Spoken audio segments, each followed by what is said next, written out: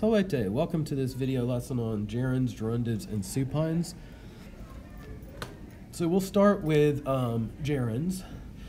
So gerunds are verbal nouns. Gerundives are verbal adjectives. So the first thing to know about gerunds, again, are that they're nouns. Now, when I say verbal nouns, I mean they are nouns made from verbs. So, for example, you can take the verb amo amare, which means to love, and then you make a noun out of it that you can use in different case forms, right? So the gerund has only 4 case forms: the genitive, which ends in nd long I, the dative, which ends in nd long O, and then the accusative ending in nd and the ablative, which, just like the dative, ends nd O. Now, you might be able to tell from this that this is actually declining second declension neuter. So the gerund is a second declension neuter verbal noun. Now, this is an example of a first conjugation verb, amo amare, also known as an a-theme vowel conjugation. But you could also have like habendi, habendo, habendum, habendo. That would be a second conjugation from habeo, habere. From mito, mitere, you would have mitindi, mitindo, mitindum, and then mitindo again with an endo.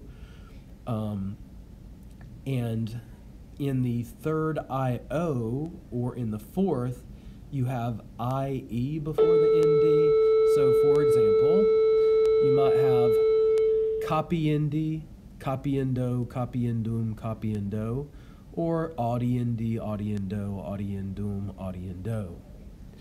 All right, so let's look at the translation of this. Now, note in my notes here for the nominative, there is no nominative case of a gerund.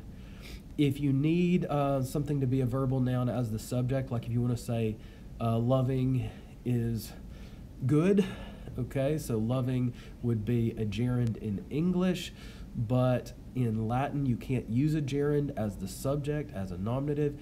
In Latin you have to use the infinitive, so you have to say literally to love is good in Latin. So you use the infinitive. Now in the genitive case, this would be of verbing, and in the dative it's for verbing, and in the accusative we're not going to usually have it as a direct object. We're going to have it with a preposition like odd or in. And then in the ablative it'll be by loving. So in the accusative, again, as I've shown you there, you've got a couple different options. You could say something like for loving, or you could say something like in order to love, or just to love as a purpose infinitive in English. Now, you cannot use an infinitive in Latin to show purpose. So if you want to say why you're doing a thing, you can do that with ad amandum here, but you could never say to love and translate it as amare. You wouldn't want to use the infinitive in Latin if you're showing the purpose of why you're doing a thing. So of these different options, let's see.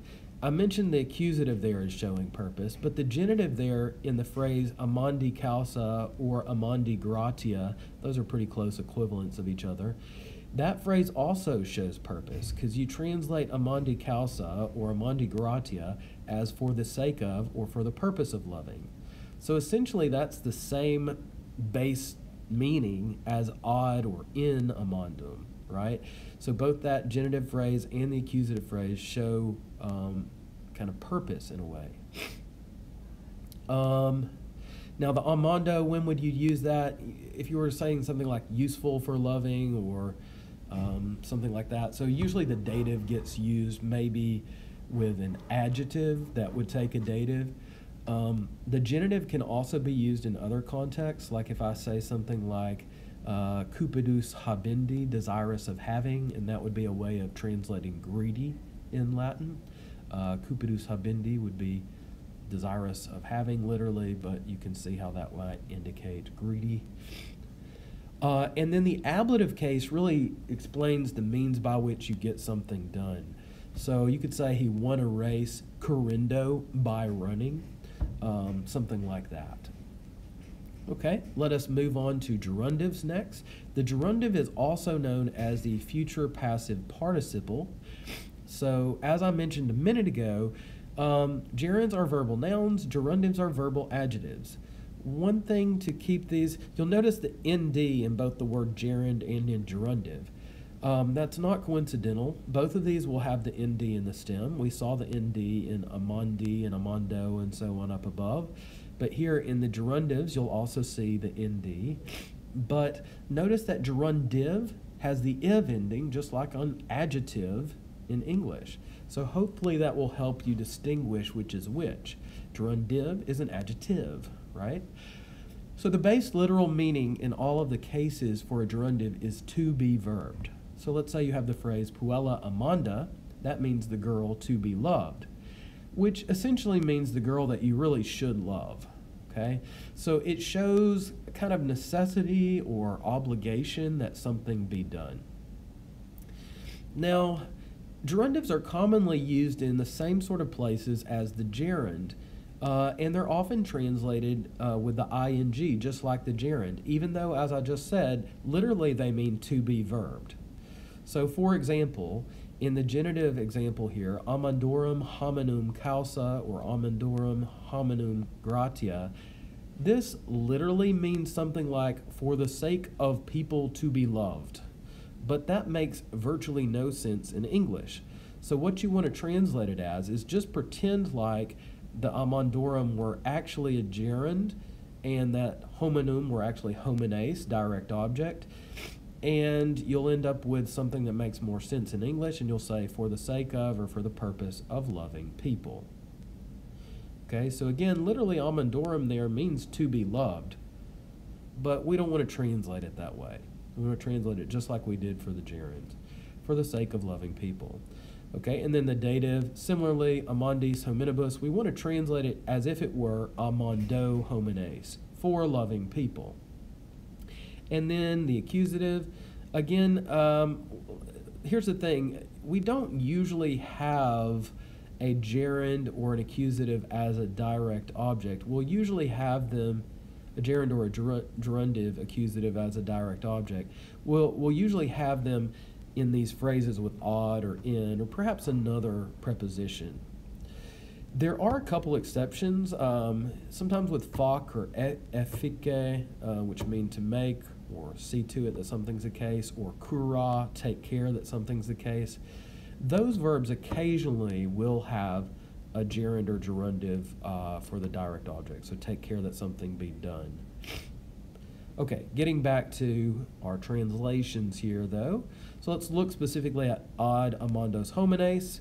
Oh, we got a little typo there. That should have homines with a long es. So for loving people or to love people. Now I will note here, if we wanted to change this phrase to a gerund phrase, we could keep the homines as it is, except of course, like I said, you would need the long mark on the E. But then we would just change amandos to the accusative gerund ending, which is amadum. And that would translate the same way, for loving people. That's because, again, literally what the gerundive is saying is for people to be loved. But that sounds ridiculous in English. It won't make any sense to anybody. So you need to change it around and say for loving people. All right, then the ablative amandis hominibus, you want to translate that just as if it were amando, gerund, homines, accusative, and so it means by loving people. So by loving people, you make lots of friends, something like that. An ablative phrase with one of these typically tells how you accomplish something. Okay, gerundives in future passive periphrastic. So I talked about that the gerundive literally is to be verbed, and then we immediately went to translating it in different ways. That's because all of those are translated like the gerund. Now we get to future passive periphrastic construction where you do need to translate it closer to literal. Okay, so when you put a gerundive with a form of the being verb, so sum esse fui futurus, this verb that means to be, it's going to have a different translation. So notice amandus est would mean he has to be loved or he must be loved. which essentially is showing necessity or obligation, just like I mentioned above. Now, amandi sunt, they have to be loved or they must be loved. Amanda erat, notice I changed the gender on the ending, and I changed the verb tense of erat, so now it's past, and so now we say she had to be loved. Now, amandai erant, they, and notice the they is a feminine plural, they had to be loved. Okay, then on the next one, notice amandum is switched to a neuter singular ending, and erit is switched to future, so it will have to be loved. And then amanda erunt, that is a neuter plural with the future, they will have to be loved. So if I wanted to translate these literally, here's what a literal translation of each of those in line is going to be. Amandus est would literally mean he is to be loved. Amandi sunt would literally be they are to be loved. Amanda erat would be she was to be loved.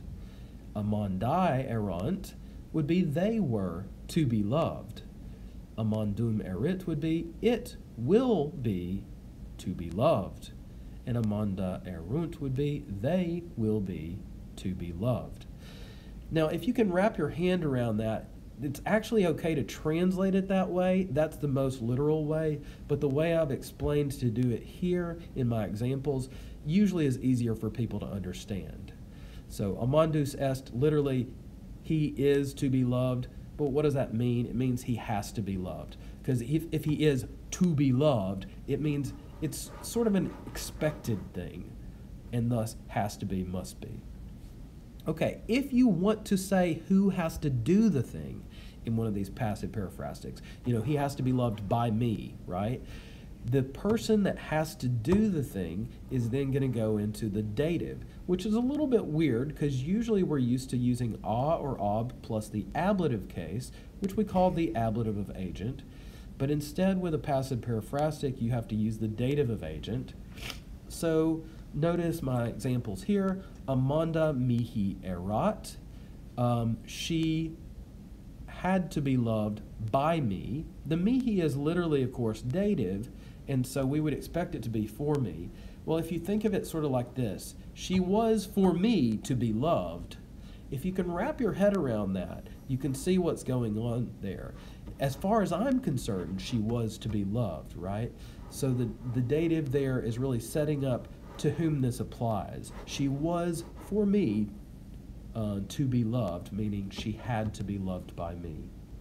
And then looking at the second example, amanda patri erunt.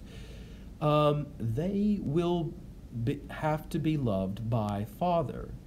Or you could say, to do it very literally, they will be for the father to be loved, right? That's a very literal translation. This one, I think, probably even more than the other, though, benefits greatly from having the translation that I give. They will have to be loved by father. Okay, down to our last type of verbals here.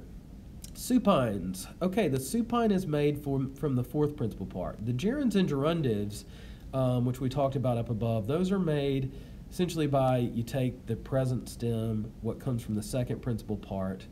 You do have some funny things go on where I said, you get amandi for the gerund of amare, then you get habindi for second conjugation, and I said third also has the indi, so mitindi. But then I said third O and fourth, you have to have the IE, so you get copiendi or audiendi. Same thing happens in gerundives, so you'd have amandus, habendus, mittendus, copiendus, audiendus. Now when we get to supines, we're going to go to a completely different principal part, though. We're no longer dealing with those first two principal parts. We're going to go to the last principal part, the fourth principal part, and we're going to turn it into essentially a fourth declension masculine verbal noun. Now, in fact, you can make a verbal noun out of the fourth principal part of any Latin verb, a fourth declension verbal noun, and a lot of times they're used in other cases. But in two cases, they're known as the supine, in the accusative case and in the ablative case. So that's what we're going to talk about here. Again, there are other cases of these fourth declension masculine verbal nouns, and these are always made from the fourth principal part. But these are the only two that are known as the supine. Note as it says, these forms are translated into English with an infinitive to verb. Okay? So the accusative supine is typically used with a verb of motion. For example, puellam auditum misi. Misi, I sent. Puellam, the girl. Auditum, to hear, to listen. All right, and then urbem captum Caesar venit. Caesar is coming to capture the city. So auditum, to listen, supine, captum, to capture, supine. Now you'll notice that the ending is not changing here. As I mentioned above, it's a fourth declension masculine verbal noun. So we're not going to change genders or anything. It's always going to be in the accusative. It's really easy to use, and notice this explains why you're doing something. It tells you the purpose, why you did something. But again, it's typically used when you have a verb of motion. So you send somebody else to do a thing, or you come or go or arrive or whatever to do a thing, right? So this is the typical place you see it. You might see them somewhere else, but probably 95% of the time it's going to be in this context. Now, the ablative case of the supine is typically used as an ablative of respect, which is also called an ablative of specification, after certain kinds of adjectives. So, for example, facile est dictu, difficile factu. It is easy to say, difficult to do. So, facile dictu, the dictu is the to say, difficile factu, factu is the to do. And then one more example, mirabile auditu, wonderful to hear. So again, adjectives like this, faculus, difficulus, easy, difficult, mirabilis, wonderful, adjectives like that you want to specify how this applies. Easy in what way? Easy to sing. Okay, facile cantu. Or hard to run, maybe it's a difficult course, you would say difficile cursu.